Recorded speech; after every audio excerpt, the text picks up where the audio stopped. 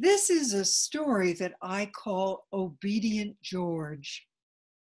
George was a very good boy. He always did what he was told. That's what obedient means. He obeyed what he was told.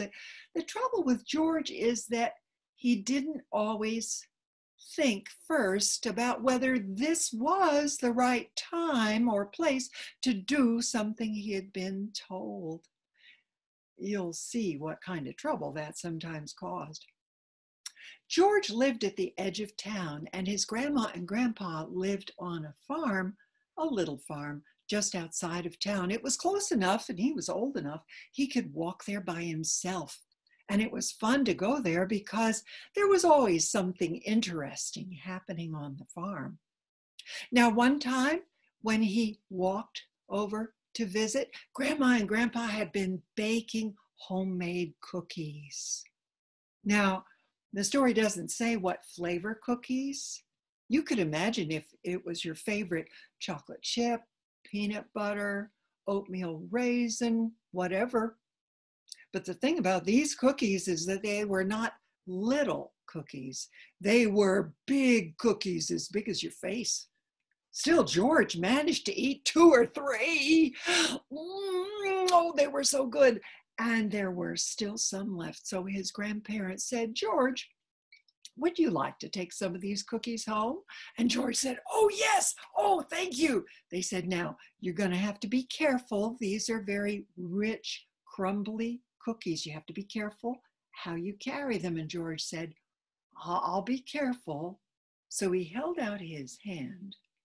And Grandma and Grandpa piled up a stack of those cookies. You can pretend what it would be like by holding out your hand and pile up a stack of those great, big, delicious cookies. They said, now be careful. And George said, yes, yes, ma'am, yes, sir, I'll be careful. And he put his other hand on top and he held them as tight as he could. Now, what happens to crumbly cookies when you hold them that tight? Well, he held as tight as he could, and as he walked home, he looked up at the sky and the clouds and the birds, and he looked down at the ground, at the flowers and the bugs, and by the time he got home, all the cookies had crumbled and fallen through his fingers. He said, Mama, look, I got a whole pile of cookies from Grandma and Grandpa, but now they're all gone. I held them tight. They said, be careful. She said, oh, George, that's not the way to hold rich, crumbly cookies. What you should do is put them in something. You could use your hat, because you see, George always wore a great big cowboy hat. She said, you take off your hat, you put the cookies in the crown, the top of the hat, and then you very carefully put it back on your head, and the hat will hold the cookies in place and they won't break.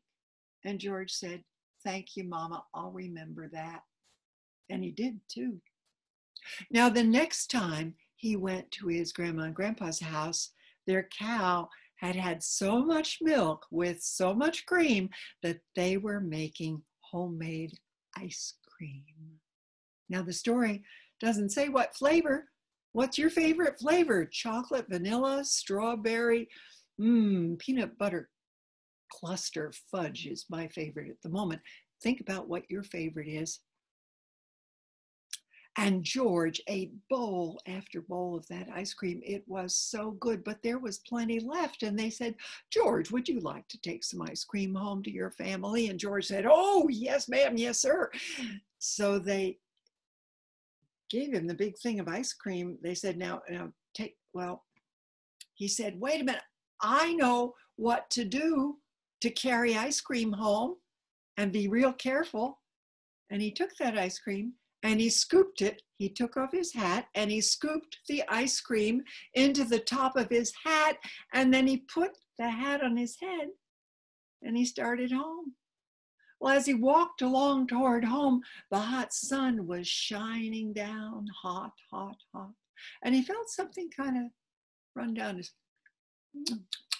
face and something run down his back. You know what it was.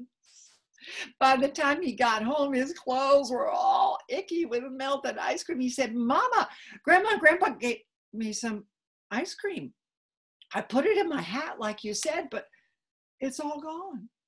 She said, George, oh, I wish you would think first. That's not the way to carry ice cream. What you should do is freeze it really cold and hard first, and then it won't melt on the way home. Just put the container in the sink and pack ice around it till it's really frozen. George said, thank you, Mama. I'll remember that. And he did too. Now, the next time he went to his grandparents' house, their dog had had a litter of puppies.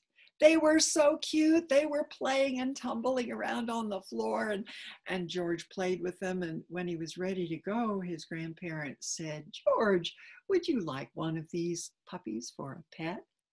And George said, oh, yes, ma'am, yes, sir. And he picked out the liveliest, the most energetic puppy. And they said, now, George, be real careful getting that puppy home. And he thought, I know what to do.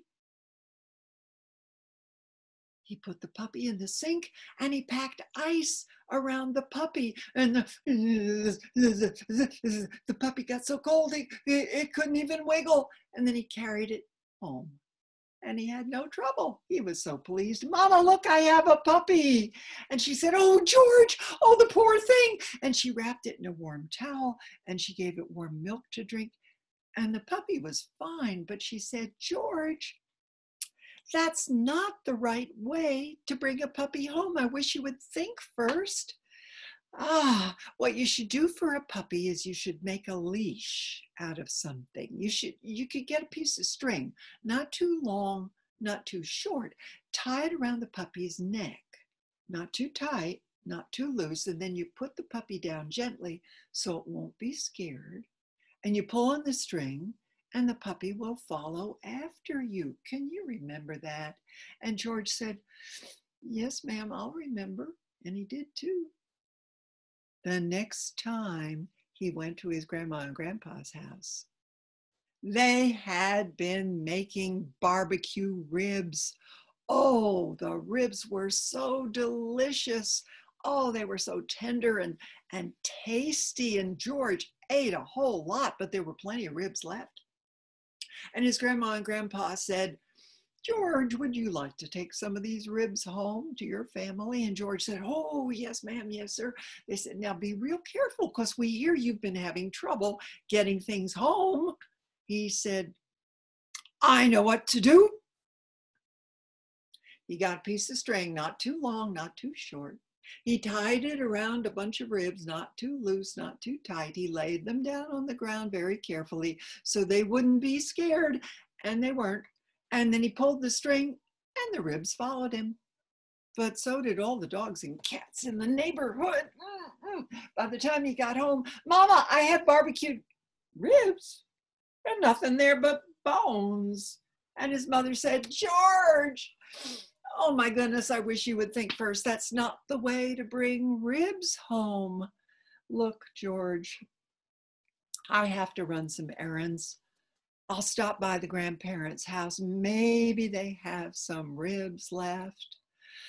But I want you to stay here. And if you go into the backyard to play with your puppy, please be careful. I've been baking pies for the bake sale, and I put them on the stairs to cool. So if you go down those stairs, please be careful and step in the middle of those pies. George said, step in the middle of the pies. I can do that. And he did too.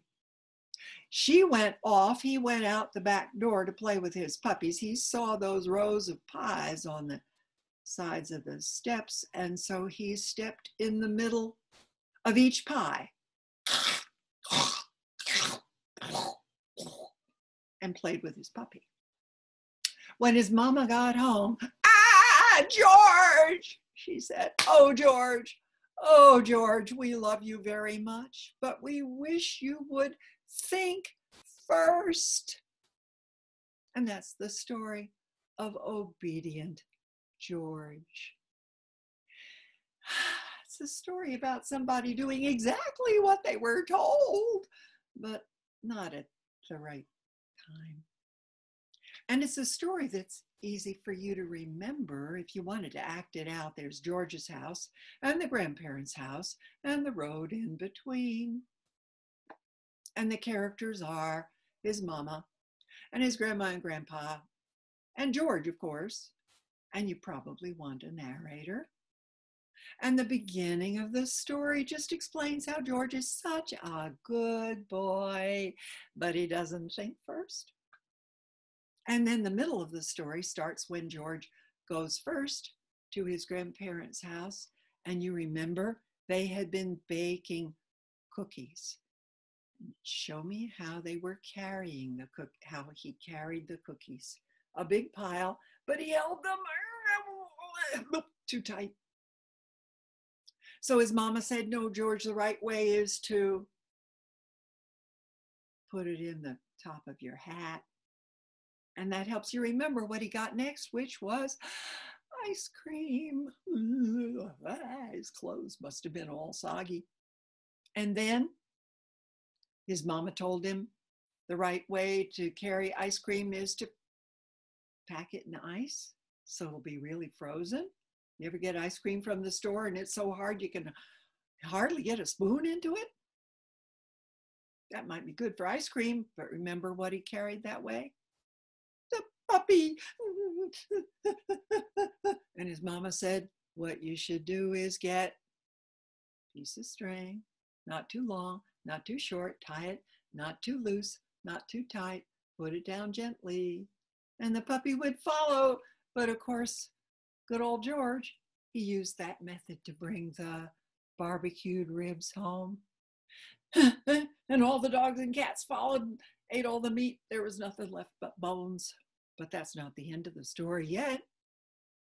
Remember, his mama went off to do errands and maybe get more barbecue and left him at home saying, be careful. Now here's the trick in this story. Be careful to step in the middle of those pies, because if his mama said, do not step in the pies, good old George, he would not have stepped in the pies.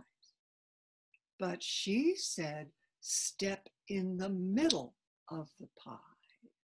And so George stepped in the middle of those pies. Well, the end of the story is when his mama came home. Oh, George, we love you very much, and we wish you would learn to think first. That's the story of Obedient George.